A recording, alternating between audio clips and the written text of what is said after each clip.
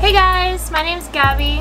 We're going to talk about Mary Cain's video of her exposing the entire Nike program, Alberto Salazar's Nike Oregon project, and women's sports in general. And my experience, Mary Cain is a multiple national record holder and was basically the best runner in the world. I mean, that's what I think. Everybody looked at her and was for sure looking at a Olympian. Everybody knew that. Until she went to the Nike Oregon project. She basically goes on to say how she was emotionally and physically abused by Alberto Salazar. And like, for those of you who don't know, Alberto Salazar was one of the biggest 10K runners in the United States and the world. Like, he ended up running, I think, marathons. But he designed the Nike Oregon project, and it was endorsed by Nike, obviously. He had an all-male staff. They just had the idea that being thinner meant you ran faster. She was emotionally and physically abused this entire time. She said that there was no sports psychologist or nutritionist available to her, and everybody just referred her back to Alberto. She had public weigh-ins, was publicly shamed by her own coach multiple times, and she ended up losing her period because she ended up being so thin. She had suicidal thoughts. She was not being a nurtured athlete at all. Like, her well-being was not looked out for. Alberto actually ended up denying all of these claims. Now, this is just the tip of the iceberg, people. I was a Division I athlete. I don't know if I should say the name of the school, but I was a pole vaulter. Same track and field world, I get it. I know so many people. It's such a big community and I love everybody in the community. However, I'm not a record holder. I'm not the best athlete. You probably don't even know me, but this is why. Yeah, I don't know if I should say the school, but you'll probably find out, like, with the clues, you know. So I had 3 different coaches in between 5 years of me being in college. My first year, I was promised a scholarship, and upon the day of me signing, they ripped that piece of paper up and said I would never see that money ever. I was emotionally and physically abused all the time. I was the #1 person that the coach picked on, mainly because I was very outgoing. Even from a young age, I was always friends with guys, so talking to the boys team was totally normal for me. I never really got along with girls. I don't know why. I always tried. I was always really nice, but everybody hated me for no fucking reason. I still don't know why to this day, why I don't get along with girls. Anyways, I was just that one girl. Like, everybody picked on me. Everybody had something to say about me, no matter what I did. And basically, I cried almost every practice. Like, he would pick at my form. He would just always be picking on me, like, come on, Gabby, let's go. Let's go. Why are you at the end of the pack? What's going on? Yeah, and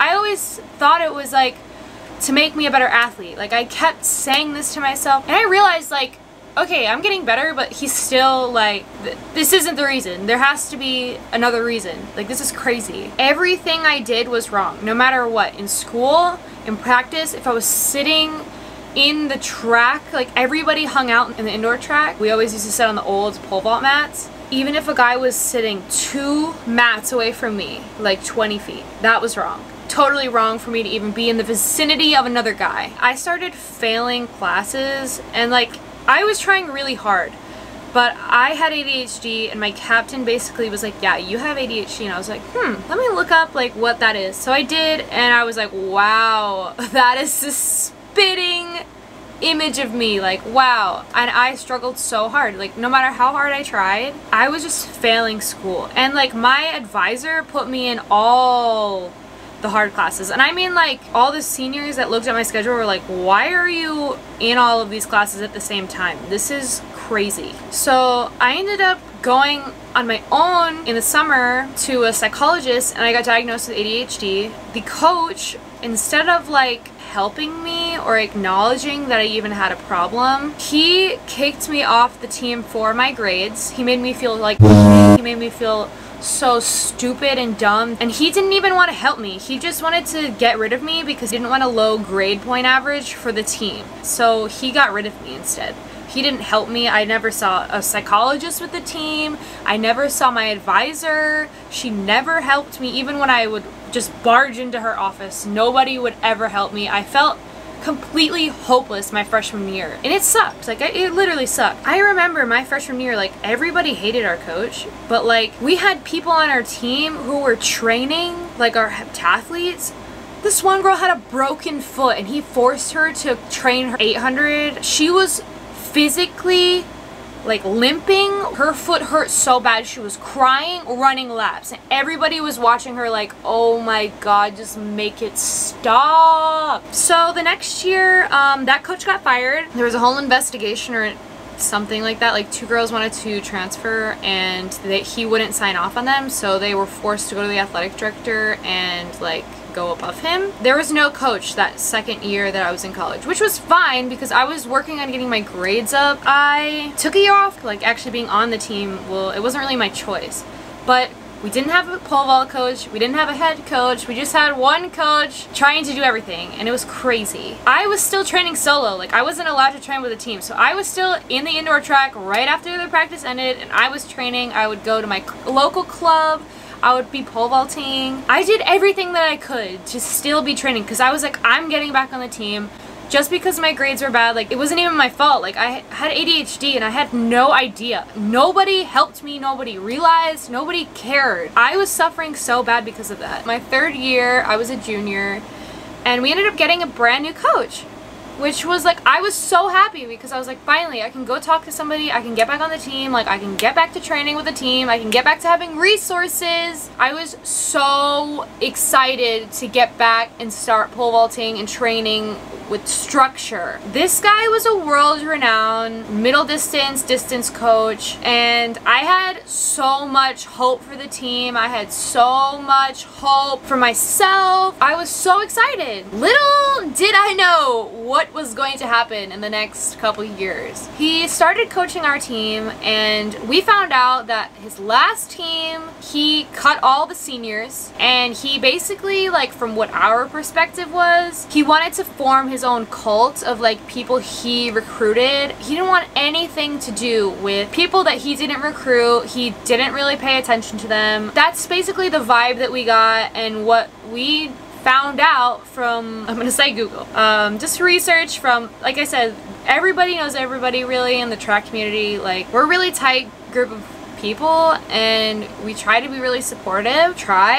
Not in this situation, but we try. It really felt like he wanted to form his own cult of minions that followed him around and just praised him for everything he did. He ended up turning the distance team away from the rest of the team. It felt like he despised the track team, but he only cared about like the cross country team and the distance team. He only wanted like his team to look good, like it was only his athletes. We were basically looked down upon, and like his athletes looked down upon us too. Like the girls wouldn't talk with us in the locker room, they wouldn't look at us. Like it was a really shitty environment. It was just so stressful, so tense. There was so much just stress for no reason, literally no reason, all because I'm on the distance team, I'm his athlete, and you're not, and you're never gonna be as good as I am. I'm sorry, I don't want to run the 10K. I'd rather fling myself through the air on a fiberglass pole. That's basically how it started, was that whole interaction of his athletes looking down upon the rest of the team. Like it was competition basically between the track team and his athletes, and there was their own competition between his own athletes. Like they would compete over their weight, they would compete about who was his favorite, and like he supported that attitude, he supported that mentality of like racing each other during practice. Like when they were training their pace, they were competing, they were sprinting each other just to be the best, and he supported that, which is like crazy to me how like he pinned everybody against each other, and it blows my mind. He ended up cutting our throws coach or like sabotaged her. I don't really know, but we had an entire investigation done on her. Nobody really knows for sure what happened, but we didn't see her for at least like 6 months, and that's like going into our competition season. We trained preseason with our throwers because they had a really good like explosive program for their preseason. So we were training with them for the preseason and like getting lean and really prepping, and she was so supportive. I loved her so freaking much. My favorite coach today.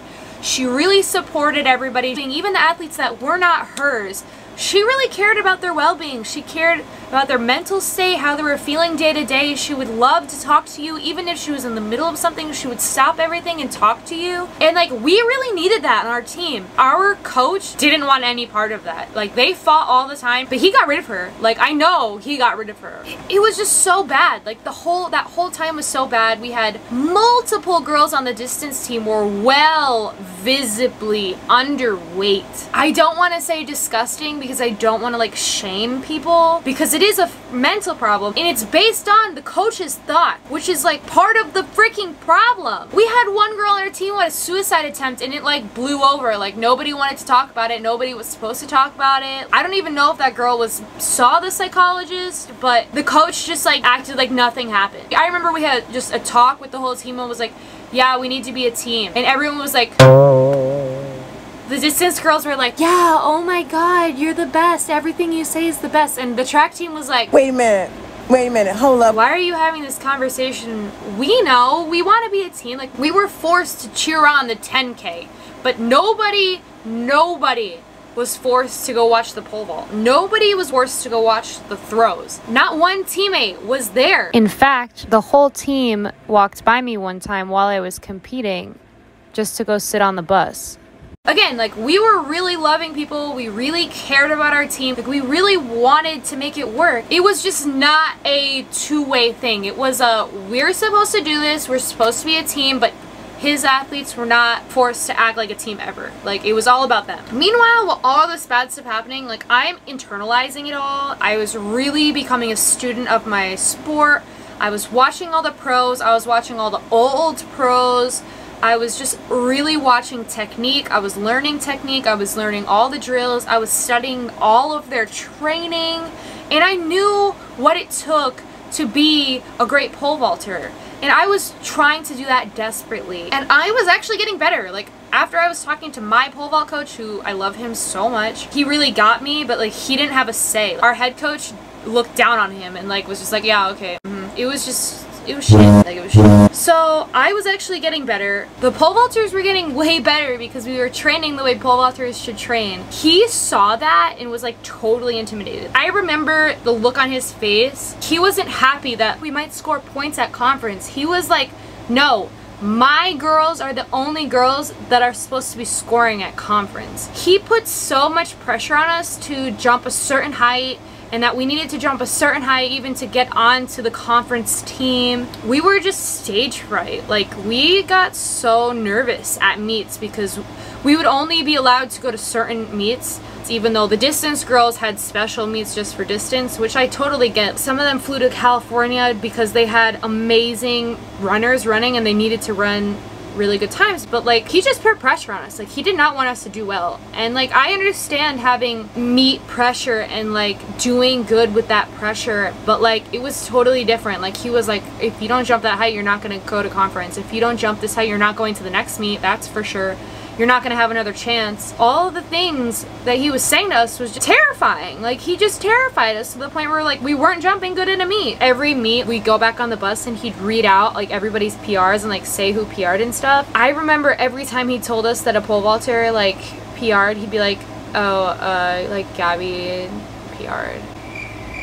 And like, the bus would be like, woohoo. But like, the throwers and like the field events and the sprinters would be like, wow, in the back, like, yeah. And the distance girls would be like, yeah, cool. I don't know why they hated us so much. Like I said though, like, he wanted his girls to be the stars. He did not want us to do good, and it was like very apparent. It got to the point where like multiple girls on the team were on anti-anxiety pills and antidepressants, and like, if that's not a red flag, I don't know what is. But he pinned us all against each other, and like, not just the field events, but like I said, his girls were like fighting each other like to be the best and his favorite. There was no no team morale. There was no spirit. We didn't do anything as a team, and he totally encouraged this. And then our sprint coach just happened to be under investigation too. It was so bizarre. Like, he replaced the throws coach because she never came back. Like, nobody knows what happened, so he just got another throws coach. Like, weird. Somebody who you really wanted to be the throws coach just so happens to show up. And then the sprint coach goes missing. Like, he's not allowed at practice either. Like, that's really weird. It wasn't fun anymore. Practice wasn't fun. Being on the team wasn't fun. It was crazy how terrible the team spirit was and how the energy was in the locker room. It was disgusting. So this happened to, like, this was after my senior year. This was my 5th year when I took a 5th year because pole vault was going so freaking well for me and I was so excited for my 5th year. And he destroyed it. I was working my butt off. I was getting such good grades. What he did was he forced us to lift with the throwers, like the lifts, like the physical lifts, to the point where I gained personally 15 to 20 pounds of muscle. It threw my entire jump off. Like, I was slow on the runway. I was just trying to fling 20 extra pounds through the air. Like, that's not good for pole vault. Like, it's just gonna throw your entire strategy off and technique. Like, it was so bad, and he knew what he was doing. And I told the lifting coach, I said, this is not what we should be doing. We should be doing a gymnastics type lift. We should be doing explosive, fast, leaning out, like everything that I knew, because I had been in touch with the pros. I had been learning from the pros. I had been learning from their training. I knew what it took to be an Olympic pole vaulter. Nobody listened to me, and he was just like, well, go talk to the head coach. And I did, and I went into his office like 5 different times, and he just didn't care. Because he was like, you better make it work because you won't be going to conference. You won't be going to any meets. And I was just like, you're not going to say anything? Like, are you kidding me? Like, you don't care if we jump good or not. Like, he didn't not care. It was so weird. Everybody should be treated the same regardless. Like, I don't care who you are. Like, you should just be treated equally, and you should have somebody looking out for your well-being. And we're not treated the same at all. And I got pulled into his office multiple times just because the distance girls would like say something about me. This girl told everybody that I was sleeping around even though I had a boyfriend, and she told that to my boyfriend at the time, and I was like, you are an idiot. And I called her out on it, and she went to the coach. I have to add that a coach should never be involved in your personal relationships. And I was like, why are you even going to the coach? Like, this is your fault. And so she tried to get me in trouble for something that she did. He would like make me feel bad. He would make it like it was my fault, and I was like, I didn't even do anything in this situation. Like, I literally stuck up for myself, and you're gonna make me feel bad because one of your girls thought it was a problem. They would just do things purposefully just to try to get me kicked off the team. He totally lost at this school. He ended up quitting this school and going to another school, and like, I'm almost positive somebody warned the athletes at that school. And I think they were from the original school that he was at, because he causes a lot of problems. Obviously, from my own experience. To this day, I feel like I'm an amazing athlete. I still would love to keep pole vaulting, but I live in Miami and I don't know anybody in Miami for pole vault. I would love to keep training. But again, I was abused emotionally and mentally. All the girls were. So many girls were relieved after they were done, that they were just like, I'm never gonna do this again. I don't even want to run, like, ever. I totally get it. Like, and this whole thing is just, it just goes way past that professional Nike Oregon project. Like, he is tied to Nike too. This is way past the Nike Oregon project. This is all the NCAA coaches. Our school covered this up. I quit the team because I was so fed up with all this BS. It was all about the coach's ego. Like, he only cared about the way we performed because he didn't want to look bad. He never looked out for anybody's well-being, ever. Like, he really didn't. And like, my parents were even appalled at this behavior. So many other parents were just fed up as well. And I ended up quitting, and everyone's like, oh no, you got kicked off again. Like, no, he pulled me into his office. He's like, do you even want to be here? And I just like, I remember like looking around like, you know what? No, I don't want to be here. This is awful. Like, I remember it perfectly, like it was yesterday. Like, no, I don't want to be here. Why the f would I want to be here? This is awful. I'm getting worse on your behalf, and I'm still training just as hard as I did for the past 5 freaking years.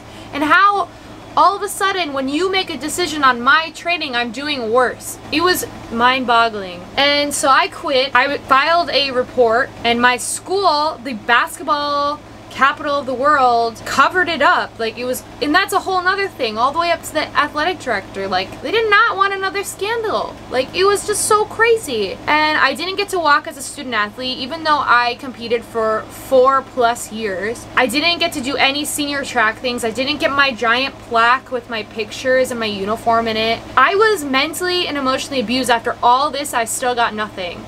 And I was just so happy to be out of there. I completely understand Mary Cain. And I'm just saying, like, don't let your daughter go through this. You need to be in contact with her. Women's sports is totally at jeopardy right now. And nobody's talking about it. This is my experience, and I still want a pole vault. Literally, like, I have a tattoo on the back of my neck of a pole vaulter.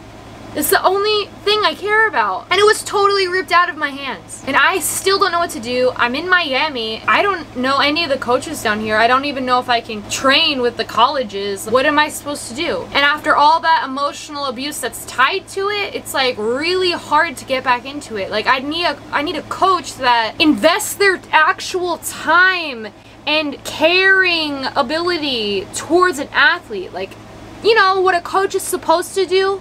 You know, I don't even want to know if this is going on in the high school level, because that is absolutely disgusting. All because they want their kids to get into college. They're just emotionally destroying them, physically just pushing them for what? To get into college? To go through it again? Like, I think Mary Cain did an amazing thing by opening her mouth and even starting the conversation. Because this is so much bigger. I'm at one school. I can't imagine how many other schools have gone through this. I mean, there was that one girl at Penn who jumped off of a parking garage. I'm sure that was a little insight. But all they care about is the doping scandal. But mental health doesn't matter. Being an emotionally abusive coach doesn't matter. But it does. And it affects women's sports, all the way down to youth sports. Focus on the athlete and the well-being of the athlete, and maybe they'll bloom into an Olympian, but you don't know because you don't care. You're just focusing on the end point. Women's sports need a change. It needs to change now.